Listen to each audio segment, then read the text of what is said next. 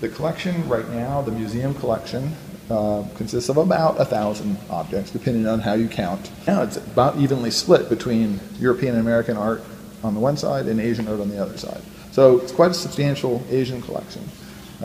We also have a small African collection, but we're expecting that to grow. We have several gifts kind of on the horizon in the pipeline of especially East African art, which will be different. So Ethiopia, Kenya, Tanzania, Mozambique.